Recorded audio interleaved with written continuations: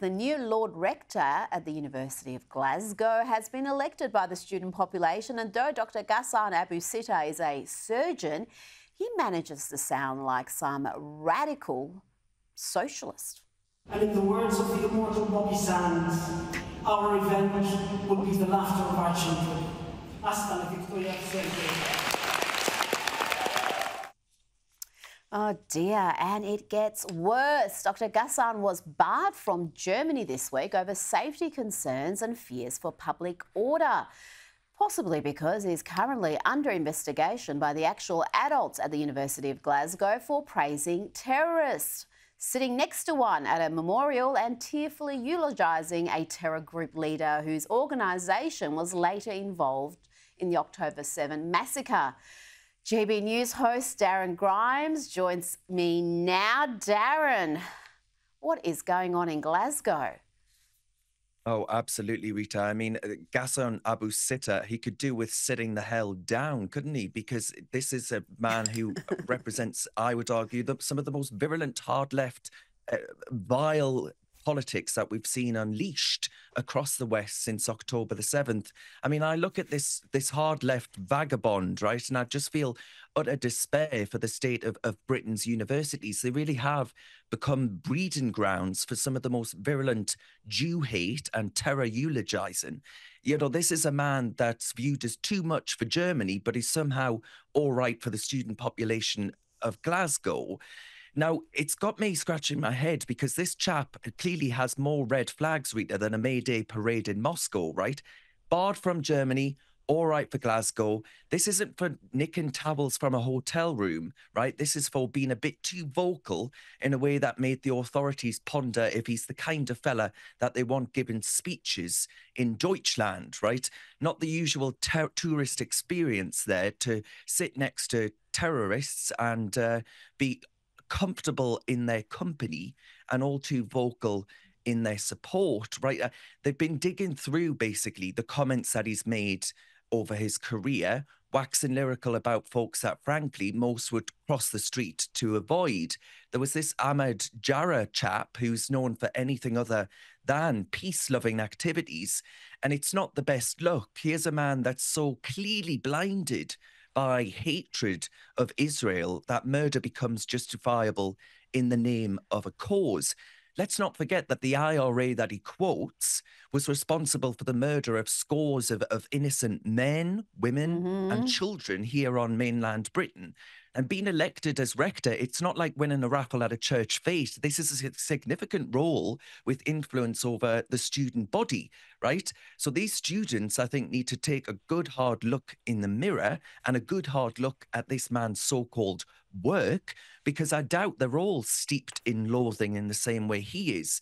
This is a bloke that's been hobnobbing with plane hijackers and handing out attaboys to terrorists in a position now where he's supposed to be representing the best interests of students. What about the Jewish students there, Rita? That's what I want to know.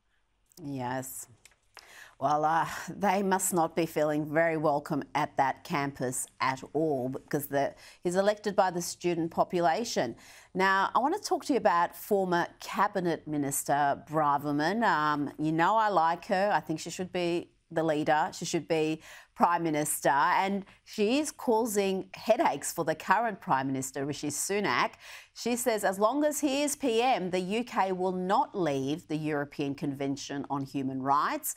The PM was threatening to do that after the ECHR ruled that inaction on climate change could be considered a breach of human rights. Now, why is the UK a party to this convention, Darren? And does it threaten a nation's sovereignty? Absolutely it does, because now we have one of the rights enshrined by the European Court as being action on climate change, Rita. So these are activist judges. It's an activist judiciary that puts forward so-called rights, which basically represent their views, and they force governments who are party to this this agreement, the ECHR, to actually follow out its political demands. I would argue that whilst Britain is party to the ECHR, we cannot have border controls, and we certainly cannot have common sense and rationality when it comes to the net zero nuttiness. I really think it is time that we do leave.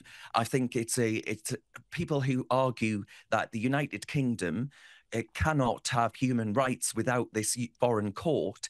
Look across the world at Australia, New Zealand, Canada. They don't have jurisdiction of foreign courts lecturing them on what they can and cannot do. Yet you all manage to have human rights. You all manage to basically enshrine everything that the United Kingdom has stood for throughout its history, stretching back almost 1,000 years to the Magna Carta. Are we really suggesting that the United Kingdom doesn't know a thing or two about human rights and enshrining rights in law? It's an absurdity.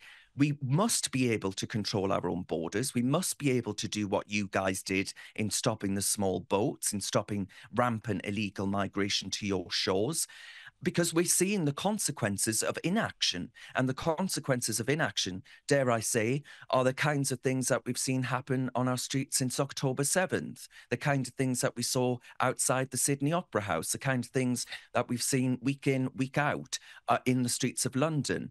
I really do agree completely with Suella Braverman. I think Rishi Sunak is a weak Prime Minister. I think there are far too many in that cabinet who are too scared of actually governing for themselves and being responsible for themselves. And they would be quite happy actually to say, well, we can't have border controls, we can't have robust action on these points because the European Court forbade it so, because that takes accountability away from these weak-minded, weak-willed politicians. And that's what I find so reprehensible. So yes, we do need strong action and leadership from the likes of Suella Braverman.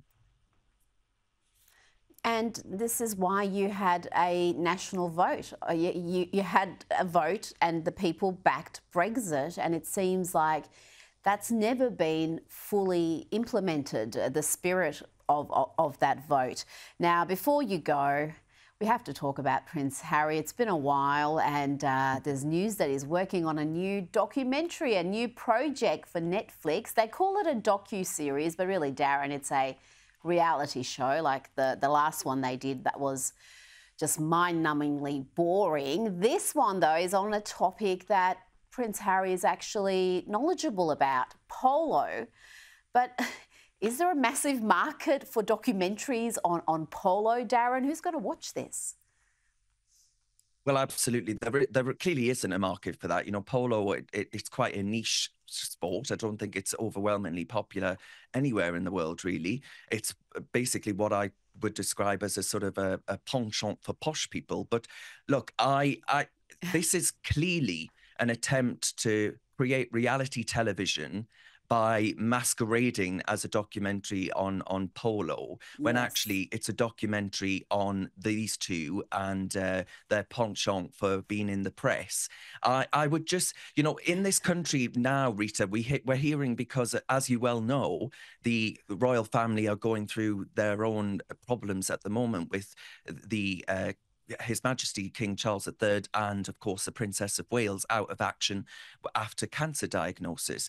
And some people are suggesting that we bring back Prince Harry to the United Kingdom in order to help share the burden. Now, I'm sorry, but whilst he was here, he didn't want to share the burden, did he? Meghan Markle didn't like rainy charity galas and good old Blighty. She didn't like a little bit of selfless charitable obligation, because they care more about press trinkets and getting money from Netflix and all of these other dirty things, selling out their family in order to sell a book that he received quite the helpful advance over.